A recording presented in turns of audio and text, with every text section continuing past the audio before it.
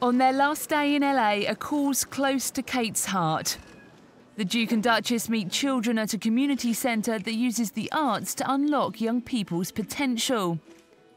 Once inside, the couple try a spot of art. Kate paints a snail, while William goes for an abstract square.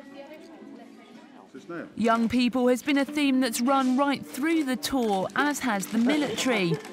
The couple's next stop was a jobs fair for former servicemen and women.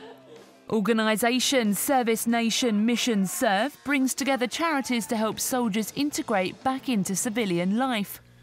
Catherine and I both have friends back in Britain who could benefit from a brilliant initiative like this.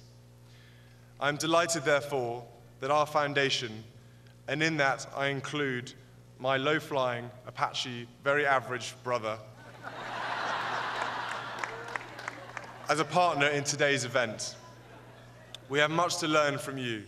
After a long day and a packed tour, the couple can fly home knowing the past 11 days have been a complete success.